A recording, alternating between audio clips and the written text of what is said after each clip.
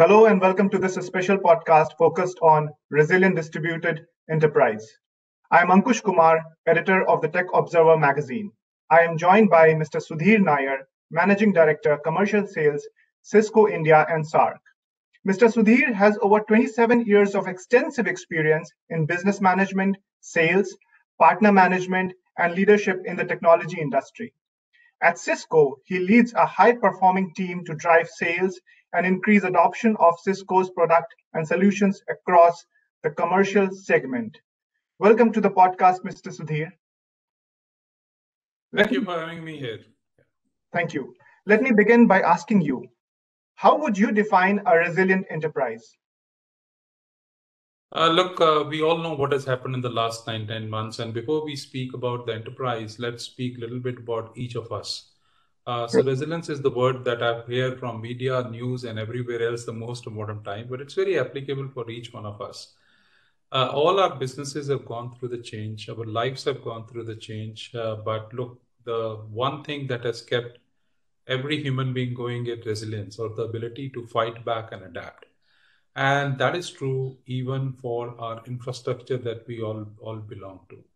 And in my mind, resilience is nothing but that the entire infrastructure that we have, whether it is IT, whether it is decision support, whether it is business support, that has to align with the growing needs and not the other way around. To me, that is the hallmark of a resilient leadership and resilient infrastructure. Absolutely. So how is Cisco working towards building a resilient enterprise? Look, this discovery has happened over a period of time, but in the last 9 months, it's actually taken off completely to a different level. Okay, let me just start with this example of Cisco's largest customer, which is Cisco itself. So here in Bangalore, where I stay, we have a big campus, and there are 15,000 employees who work from there. Now, we always hired these people to work out of our campus, right? 5-10% of them before that used to work from home at any given point of time, but our badging rate was about 89%. 3 months after the lockdown, and once the first lockdown was lifted, our IT team realized that our teams is no longer in Bangalore, but they are operating from 192 towns in India. Let me just repeat. 192 towns in India, because people went whenever they got a chance, they went back to their hometown, and all what you needed was internet and reliable internet to get connected. Now that's how drastically the situation has changed, and by doing a number of internal implementations and working with over 5,000 customers that we work here in India, we put all the learnings into a new architecture framework, which we call resilient distributed enterprise, which basically means that it's a complete blueprint and an infrastructure, and it has different parts of it, and it is free for all and applicable for all our customers. They can look into that, and they can choose which part of them they want to implement. And fundamentally, there are a few distinct parts of this architecture. Number one is secure remote worker. Like, for example, this is my home office where I'm calling. And the way my CIO puts it is that he's now catering to 15,000 offices, because each one of us has a home office at home and we are still working from home. So I need to get access to all my applications on the device that I want to be at when I want to be. At any given point in time, I use about 3 devices, and it has to be 100% secure. So the elements of remote secure worker, the elements of security, and very importantly, keeping our productivity intact is what is the entire principle of this RD infrastructure. And that's really what I'm very happy to announce. It's applicable and available for any one of the Cisco customers who wants to really use it. Absolutely. So since you mentioned about the employees working from 192 towns in India, which is phenomenal. So let's talk a little bit more about security. Today's organizations are thinking whether to centralize things or to distribute them. With remote work, there is an extreme level of distribution, and as a result, there is a whole challenge of data loss, phishing attacks, and organizations are finding it very difficult to maintain security policies. But centralization is perhaps not the solution as well. Considering even post-pandemic, there will be a significant percentage of people working remotely in most organizations. So what is the right solution to security for a resilient distributed enterprise?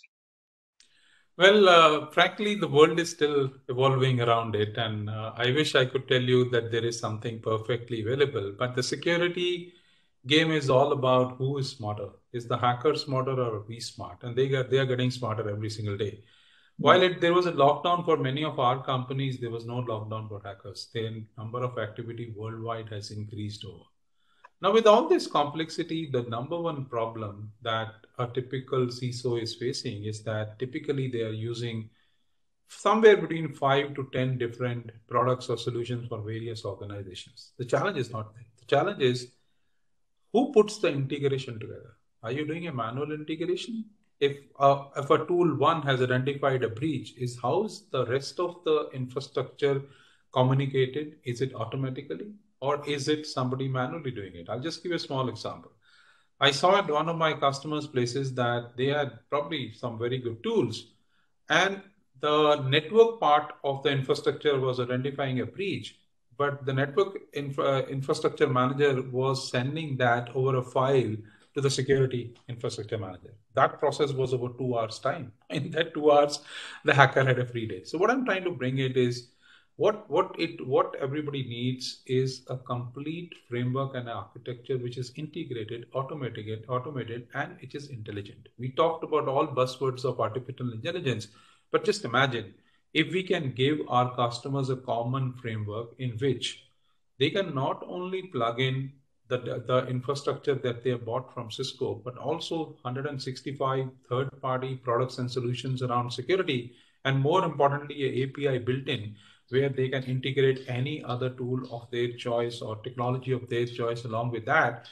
And the system is intelligent where it keeps on picking up the trends. It keeps on picking us where there is a likely breach and keeps on automating based on the policy which has been set by the customer. So I'm very happy to tell you that this is a new infrastructure that we have announced, which is called SecureX. It is absolutely free to all our customers who bought any single security product from us. It offers 165 different products integrated from the box. Obviously, all Cisco products around security are integrated with that. And with the open API, you can integrate anything else. So essentially what it is doing, it is reducing the time of identification of a possibly breach by 81%. And hence your chances of resolution also goes up accordingly. So that's something that Cisco has been working on, and the philosophy of Cisco, not only in security but also in RD, has been simple. Then leave the complexity of integrating these various tools and technology to us. Leave the complexity of putting an implementation layer, a monitoring layer, right? Whether it's on cloud, whether it's on-premise, onto us. So the customer can focus on the end results, what they want to get from security or RD infrastructure, and they can focus on their business. And the complexity of running these tools and technologies can be reduced quite a lot. The cost gets reduced and they can take in that cost and invest it back into the innovation that they really want to do. So that's really how RD and SecureX really come together. So since we have come to the last leg of our webinar, what is your message for our readers, especially to the organizations that have begun their resilience journey and are looking for to accelerate their transformation? Look, I think the first message that I will really want to put forward is to everybody personally. Right? Please reimagine yourself first. It's very easy for us to go back to business as usual, what we were doing. But so many new implementations of technology has come, innovation has come. And more importantly, our way of working has completely changed. So can we take that learning and reimagine will be the first learning. And I think what my favorite word is unlearn to learn. We need to unlearn a lot of old ways that we were taught, and we need to learn new ways. I think that's the first message. The second message is around think very hard about business innovation first. Few businesses have closed down, unfortunately, and a lot of new opportunities have opened up. And it is the technology responsibility to actually align with business and not vice versa.